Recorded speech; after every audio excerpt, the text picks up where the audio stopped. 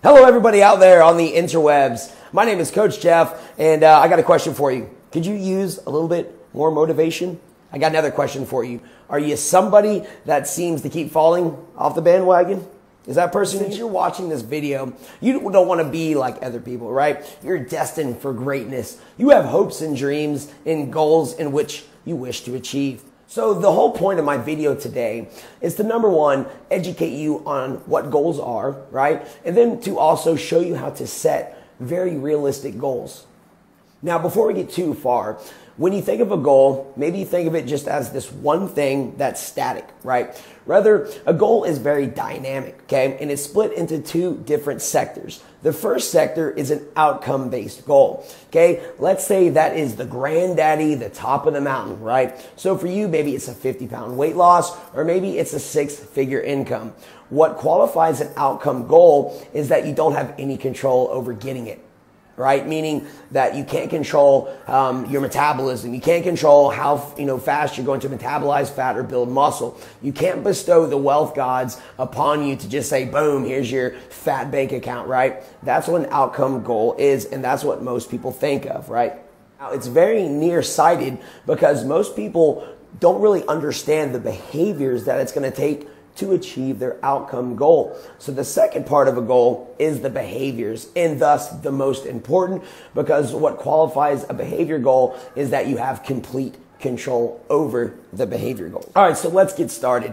We're going to keep this simple and effective. The first thing you need is paper and a pen, right? I actually used the marker here to make it more visible. But you need to figure out, number one, what it is that you're after, what it is that you really want, okay? So for here, for simple purposes, okay, this is my outcome goal that Coach Jeff wants to achieve. I want to lose 10 pounds in 10 weeks, right? Because I know that by losing weight, I'm going to be less at risk for heart disease, which my dad died of at a young age. Obviously using this, as an example, okay? So it's timely, it's specific, it's measurable, and it's very significant to me, right? It's going to get me out of bed every day, and when stuff gets rough, I'm going to want to stay the course because of the importance, right? So you list the outcome goal first, okay? Once again, this could be health, this could be finances, relationship, whatever it is. Now, the second thing you want to do here, people, is you want to write out your limiting factors, okay? Go with your top three, okay? So my first limiting factor in this situation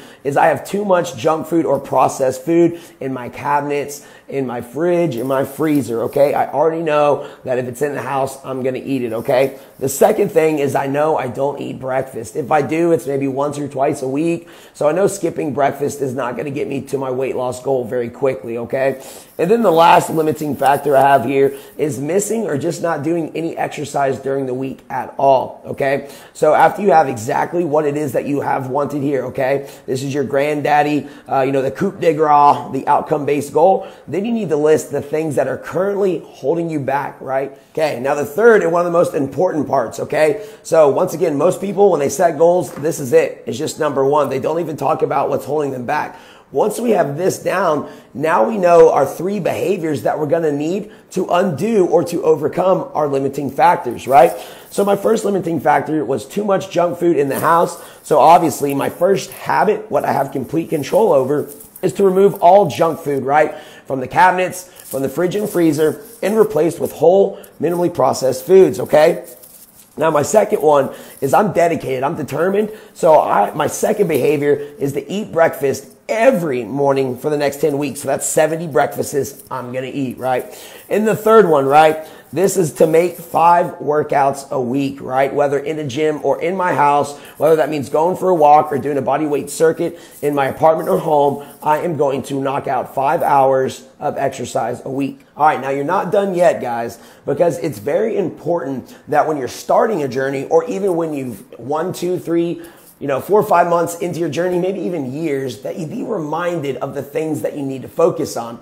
So a good practice is, let's say it's day one, right? It's Monday morning, you're waking up. I want you to read over your goal sheet, right? Your outcome goal, your current limiting factors, and your behaviors. Read over that thing 10 times every day. for maybe the first 3 or 4 days, right? You don't need to do that every day after that, but it kind of like ingrains in your mind, like subconsciously ingrains in your mind the motivation and the inspiration that you're going to need to trudge through the harder times and to make those adjustments. The next one is to keep this with you, right? So if it's on a piece of paper, fold it up, stick it in your pocket, right? Maybe you're out at a company dinner, or maybe somebody catered something in. Oh my God, they brought brownies. Nope, not eating brownies today. Do that enough times and you best believe you're making steady progress towards your goal. Now, once again, I alluded to that goals are not static, but yet very dynamic, because you're going to achieve goals and then you're going to need to set more goals. Or maybe the time frame that you set was too lofty, or maybe, too easy. So you always need to revisit your goals, maybe every couple of months, to make adjustments, right? So it's going to take a little bit of legwork up front, but hopefully you guys will use the simple system to help you to achieve whatever health or body that you're looking for, whatever type of finances you're looking for, or relationships, guys. But here's the thing. Don't, just watch this video and say, oh, that's so cool, Coach Jeff. I want you to take action, and take action right away, because I know everybody out there has the potential to be the best person that they can possibly be. All right, guys, enjoy.